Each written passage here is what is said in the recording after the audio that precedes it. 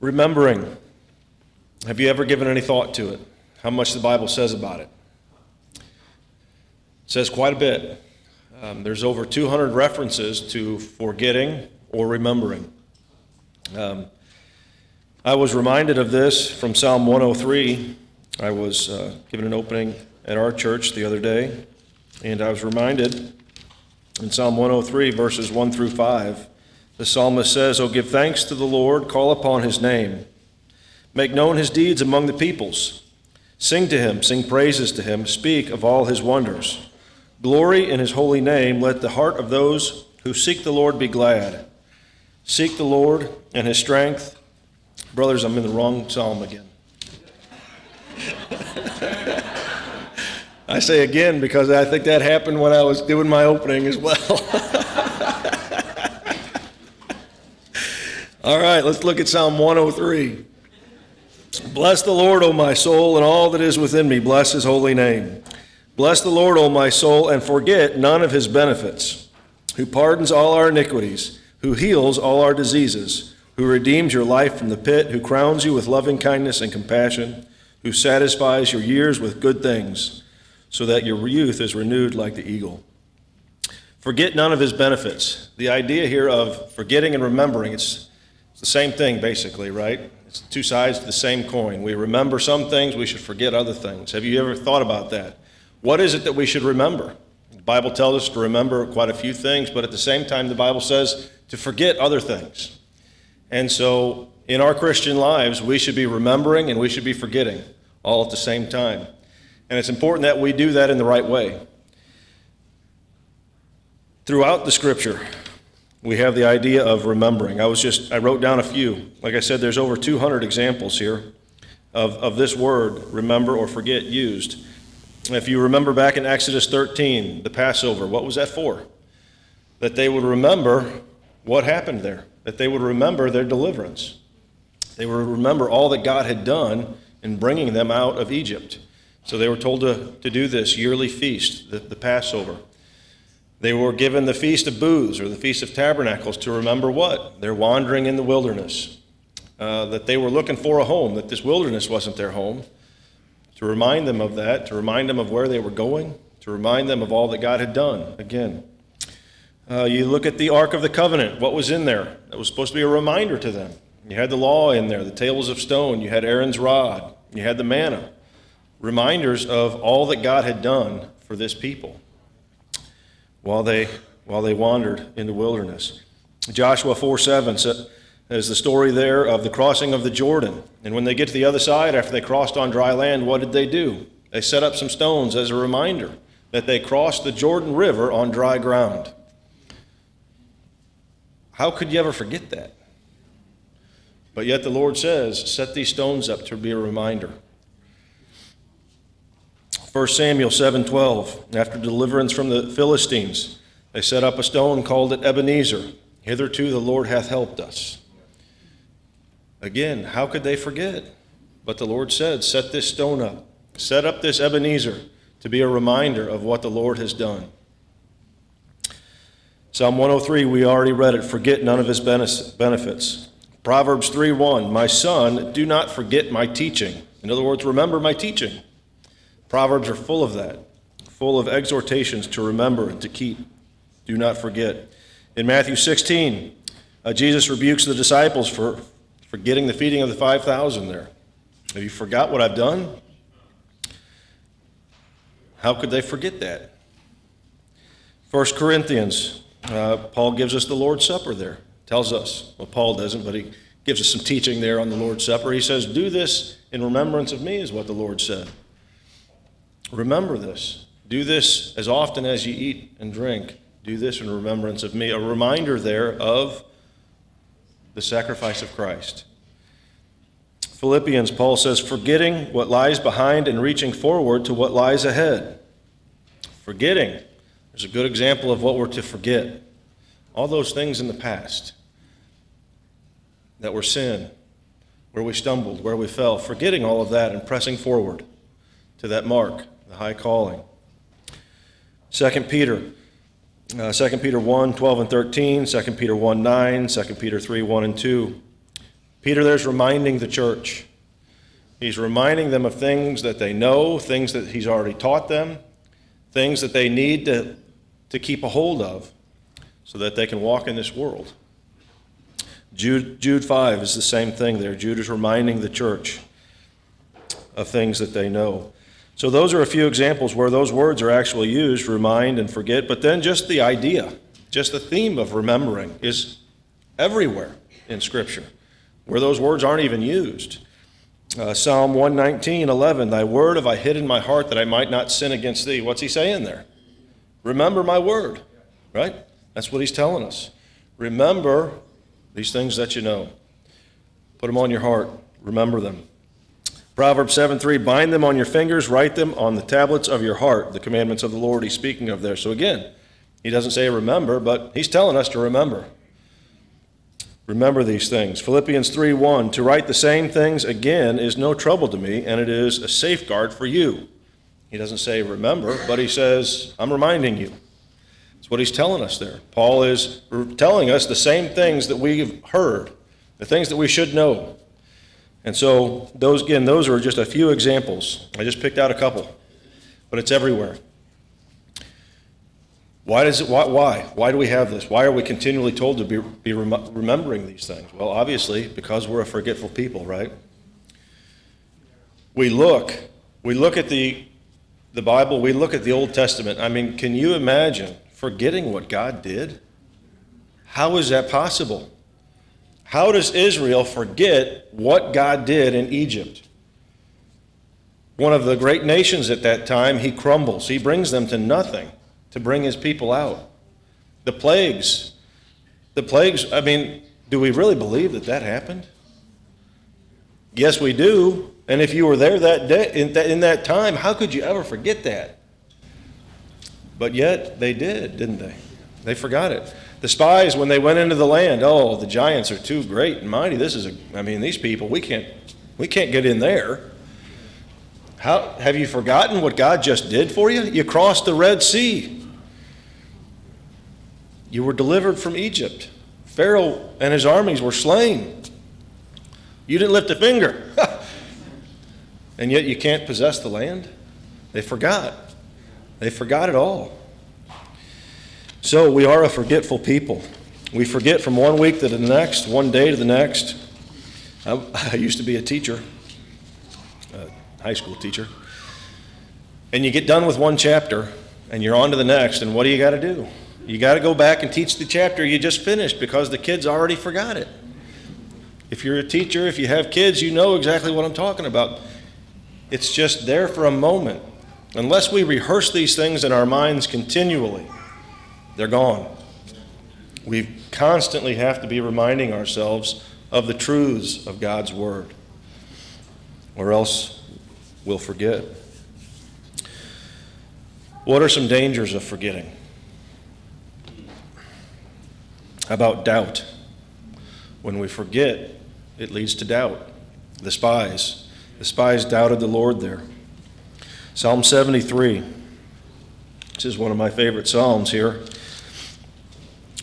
If you know it, the psalmist here is writing, and we're not going to read it all, but he's just saying how terrible his life is and how the wicked are just prospering. Our brother mentioned it the other day. The wicked are prospering, and woe is me. He says in verse 13, surely in vain I have kept my heart.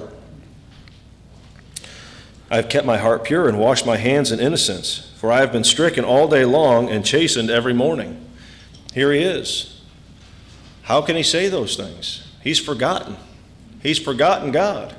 He's forgotten what he's been delivered from. He's forgotten who he is. He's forgotten everything. And his eyes are on the wicked, and they're prosper, and how great they're doing. Surely I've done all this in vain. He's doubting everything. But then if you go down to verse 17, he says, until I came into the sanctuary of God, and then I perceived their end. What happened? He was reminded. He was reminded of God. He was reminded of where they're headed and where he's headed. Came into the sanctuary. His eyes were put back where they belonged. He remembered, and he moved on. He pressed on with God. So doubt is one thing that forgetting leads to. Another one is discouragement. Psalm 42, 5 and 6. Why are you in despair, O my soul? And why have you become disturbed within me? Hope in God, for I shall again praise him for the help of his presence.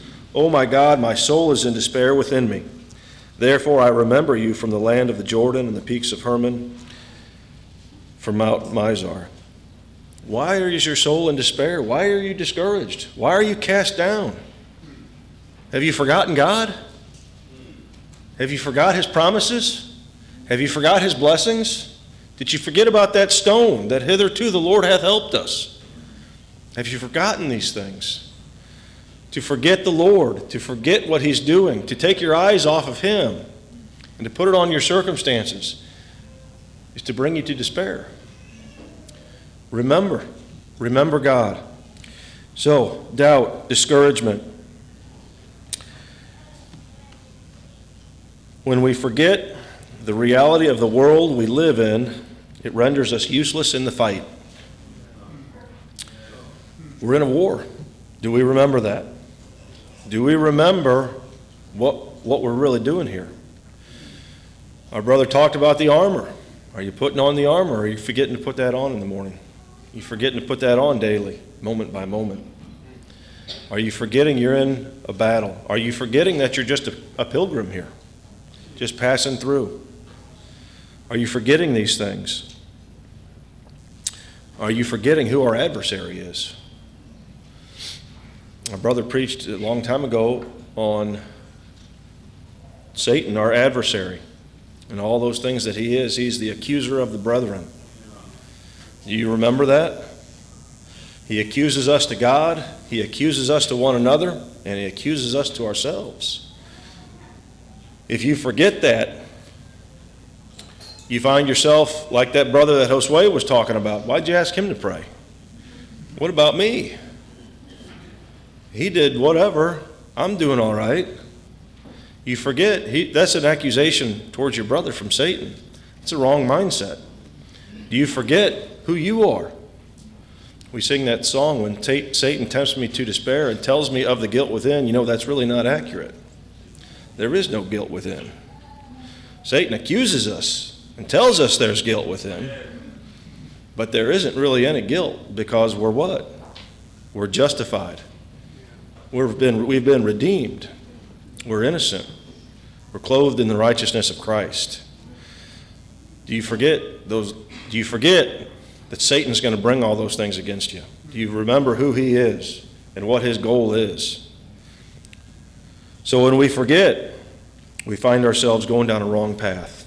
Doubt, despair, discouragement, maybe anger, bitterness towards our brothers, towards our sisters, believing the lies of Satan rather than remembering the truths of the Bible. Those are three things. Three things there in the dangers of forgetting. I'm sure we could list many more. If we went around the room, we could have a whole list there of some of those other dangers that are out there. But there's just a few, and those are real dangers. That's enough that it should cause us to remember that we don't want to be a forgetful people. What are some things we should forget? How about our sin? Do we dwell upon our sin? That's sin, right? We confess our sin and we move on. That sin has been dealt with. Christ has dealt with past, present, and future sins. So we forget our sins. We move on. Forget it. What about God? As far as the east is from the west, so far has he removed our sin from us. Right? If God's forgotten them, shouldn't we?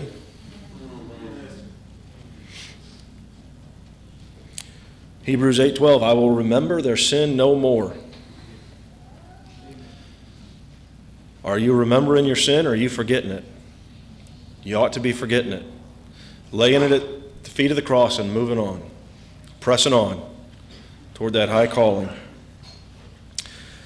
So we forget those things. We forget those failures in our past. We forget all that. We learn from it, we move on, we repent, and we press on with the Lord.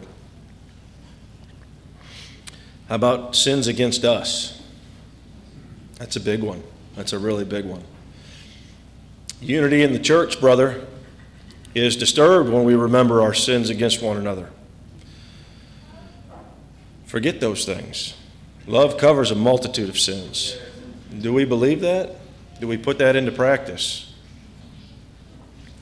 Forget those things. Forget those sins that your spouse, when she sins against you, when he sins against you, when your children sin against you, children, when your parents sin against you. We've got to forget those things. We've got to move on. You can't hold on to those things. Satan will seek to use those things. Remember that. Remember, he's going to stir up those emotions. He's going to stir up those feelings. Well, you did this last year too. You really didn't mean it, that you were sorry. Lies of the devil. Forget those things. Put them behind you. Move on in love with one another. That's just a couple things that we ought to forget. Again, we can't go over them all. What are some things we should remember? I got a longer list here. What are those benefits that the psalmist is talking about? Again, this is a small list. It's a long list, but it's small. Who we are. Do we remember who we are? We are a new creation. The old man is dead. The old man is gone. We've been given new life, a new birth, a new name. Do we remember who we are? We're saints. We're not those dirty, wretched sinners. We've been changed. That's in the past. That's who we were. In Christ, we're a new creation. Do we remember where we've come from? Now, this can be good and bad. If you remember where you've come from in a good way, what the Lord has done for you, that's a blessing. That's an encouragement. So we remember what the Lord has done. Psalm 40. He brought me up out of the pit of destruction, out of the miry clay. Remember that, right? Remember what he's done for us.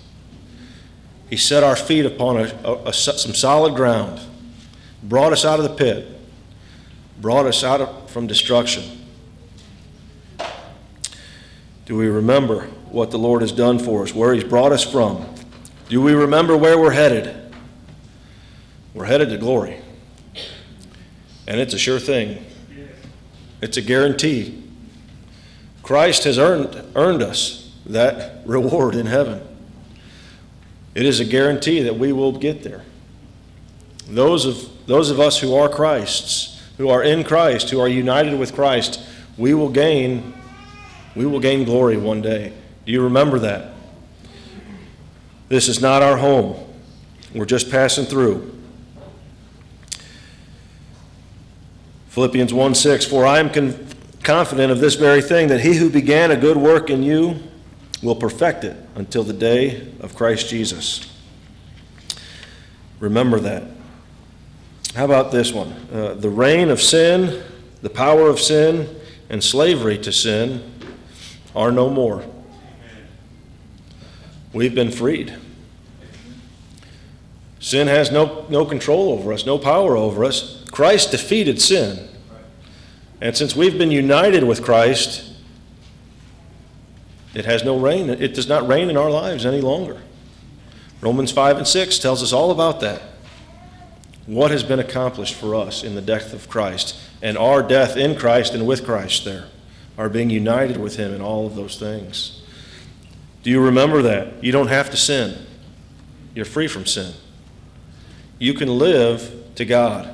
The grace of God in our lives is more powerful than sin ever was or could be. And so, remember that. Remember our union with Christ. How about our justification? There's a benefit. What does that mean to be justified? Do you know what that means? If you don't, you need to find out, because that's a blessing. I don't have time to go into all that this morning. We are not guilty. We have been declared innocent. We are righteous in Christ. We have been justified. We've been delivered from hell, from death, from judgment, and from the wrath of God. Delivered from all of those things. Remember that. Do you remember who God is? Who is God? Who is this God that we serve? Do you know who He is? Do you know His attributes? He's all-knowing. He's all-powerful. He is love.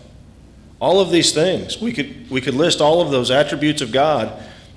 Do you remember those things? Do you remember that He is sovereign? That He has ordained whatsoever comes to pass? Do you remember that when you're going through hard times, when you're going through difficulties, when you're going through trials? The Lord brought those. This isn't just chance. This isn't just, I'm just going through something here, got no control over it, and God didn't see it coming. No. This was brought by the Lord for our good.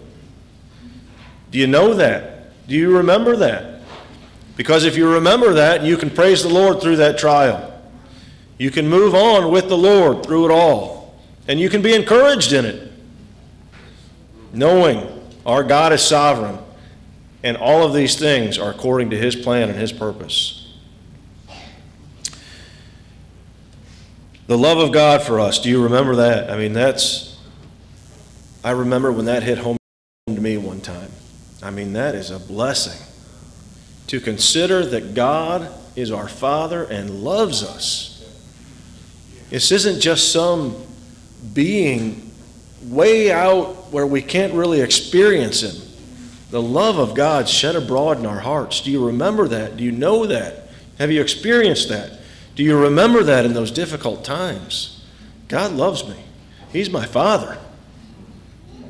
He has my good in mind. How about all the deliverances of God in the past? There's a great encouragement. The answers to prayer. Do you remember God's answering prayer? Do you remember His delivering you from temptation, from trials, whatever it might be? Have you set up those stones of remembrance? When you get through that hard time and you look back and you say, yeah, God was right there with me. And you set that stone up, I'm going to remember this. I know I can trust God because He got me through here. And that was a hard, hard time. Do you have those Ebenezers in your life where you can look back at the goodness and the mercy of God and the providence of God in all things? Remember. Remember His deliverances and His helps. Do you remember God's work in the lives of the saints? Now there's an encouraging thing as well. We were talking about that some last night. God's work in some of the saints that have gone before. Our brother reminded us of some of those things. What a blessing to remember those things. They made it. They're in glory. God got them right where He wanted them.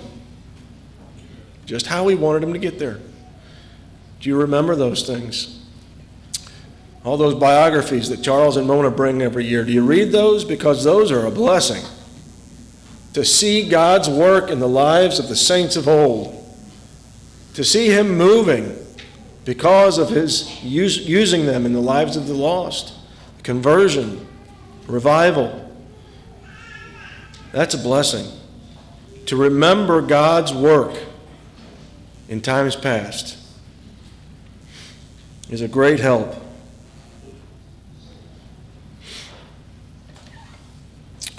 Do we remember that we've been reconciled? We've been reconciled to God. Our reconciliation in Him. And then the last one I have, we've already said, the forgiveness of God. Do we remember that? That He has forgotten our sin, that our sins are forgiven. Truly forgiven. They're gone. I remember Brother Bob Jennings talking about our sin being gone. He likened it to a dead cow on the farm that was there one day. They loaded it up on the truck and it was gone. It's not here anymore. It's gone. That's the reality. It's gone. Our sin is gone. Do you remember that? Those are just a few things to remember, to encourage you in this life. If we're going to remember something, though, what do we have to have? We have to know it first. Okay? What do you know? Do you know your Bible? Do you know what these things mean that I've mentioned? Do you know what justification is? Do you know what redemption is? Do you know what sanctification is? Do you know what it means that you go on and on, right? Do you know what these theological terms are? Know them, because they're great truths. If you don't know them, you can't remember them. If you don't know what God has done in the lives of others, you can't remember those things and be encouraged in them. If you don't know His promises, what good are they to you? You're like Christian in Doubting Castle. What happened? He got there in Doubting Castle. He's getting beaten. He's getting abused. He's getting ready to die. And he says, hang on, I remember I got the key of promise. Let's get out of here. But if you don't know you've got it, you can't remember it. Know the Word. Know the promises. Remind yourself of these things. Rehearse them. Don't just know it this month and then forget it next month. Know it this month, rehearse it next month, and the next month, day after day after day. Remind yourself of these truths. Know them. Rehearse them. How do we do it? Well, we memorize the Word, right? That's one way that we can remember these things, is we memorize the Word. Are you memorizing your Bible? Because if you're not going to remember. It's work. You realize that? Remembering is work. It just is. We complain about, oh, I'm too old, or it's so hard. Too bad. Nobody told you life was easy, did they? Memorize. Grow up. Memorize the Word of God. Memorize some definitions. Memorize what these things are. How about some note-taking? Do you take notes? Do you remember what the brothers preached for the last few nights? Few days? Do you remember what was preached last year?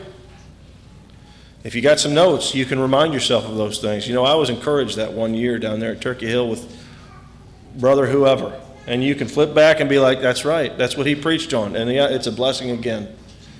He said some good things there. Are you diligent with these things? Are you diligent to remember? It's not that we just don't remember. Just to, now I'm going to all of a sudden remember everything. You have to be diligent to remind yourself. Diligent to remember, to memorize, to go out of your way to remember what the Lord has done. Reading good books. There's a good way to remember God's mercies. How about journaling? I put that down here. I'm not real consistent in that, I have to confess. Donald Whitney talks about it in his book, Spiritual Disciplines. That's one of the disciplines, journaling. Do you journal? We think that's for little girls and their little journals, right? But no, that's a spiritual discipline, as brother tells us, and it's a good one if you think about it. When I do journal and when I do go back, I remember. Yeah, I remember that time. I remember going through that. And then I can write in there, yeah, the Lord answered that prayer. The Lord did this for me in that situation. It's a good reminder. It's a good reminder of where we've been, things we went through, and how the Lord helped us. Are you doing those types of things? If we're going to be encouraged, if we're not going to doubt, if we're not going to be led into despair, we've got to be doing these things. The Christian life is one of work, of diligence, of discipline. Remember. Remembering God's work in the past gives us confident hope for the future. Do we all agree with that? A confident hope for the future. Knowing what He's done should give us confidence, should grow our faith. Seeing God answer prayer, seeing God do this or do that, should give us confidence as we move forward.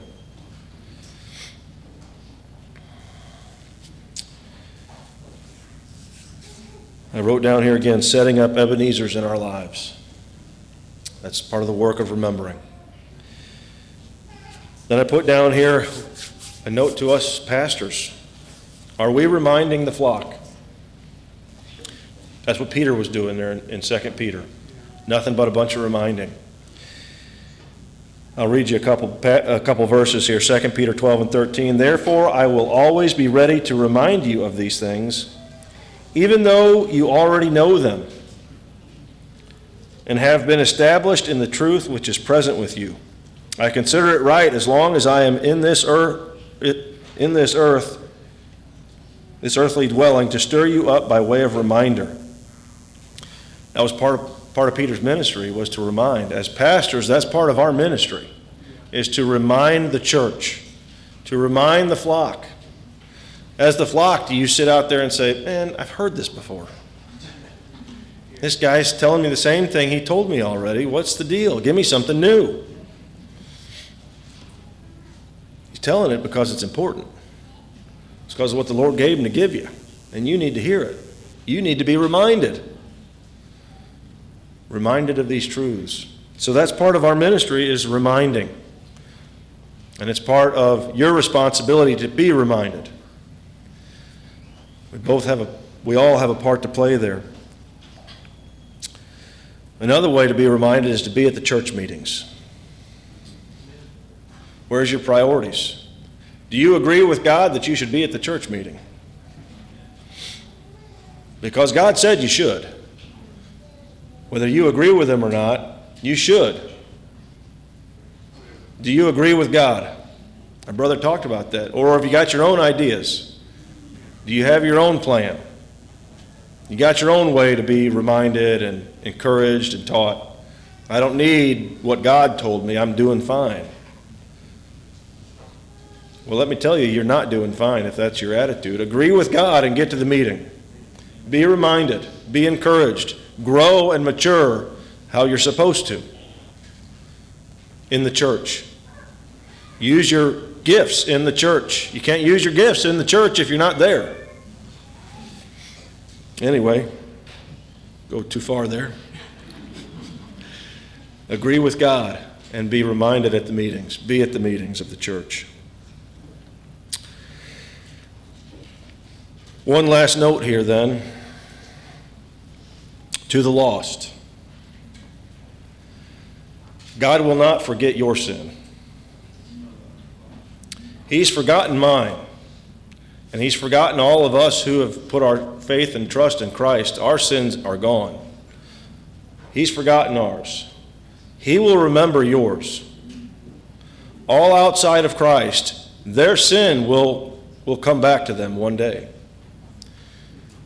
It will be rehearsed right in front of them, and they will be condemned. You will be condemned one day for your sin if you're outside of Christ. Let me encourage you, implore you, admonish you, look to Christ. Go to the Savior of sinners, because your sin will find you out one day. Amen.